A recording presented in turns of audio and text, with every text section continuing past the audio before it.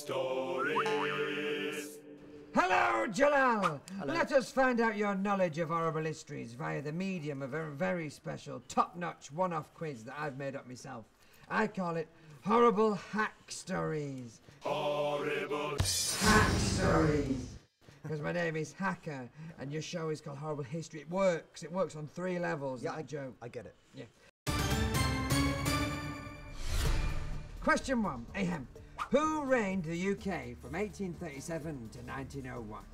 I'm going to say that would be Queen Victoria. Incorrect! It was in fact my chum, Bob the Shirt. He makes all my clothes. He sometimes darns me socks when I've had a terrible time on a pebbly beach. Question 2.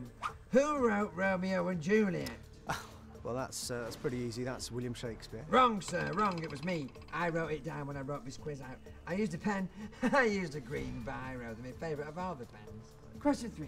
What does the word clamped mean? Well, it means... Oh! You're very close, Cocker, no. But it is a Wigan word meaning I'm hungry. Which I am, sir. I'm peckish. I'm fair clamped, Cocker. So I will end the quiz here by declaring you as this week's loser. Well done, you. And good work on the beard. Did you grow it yourself? It's like cress.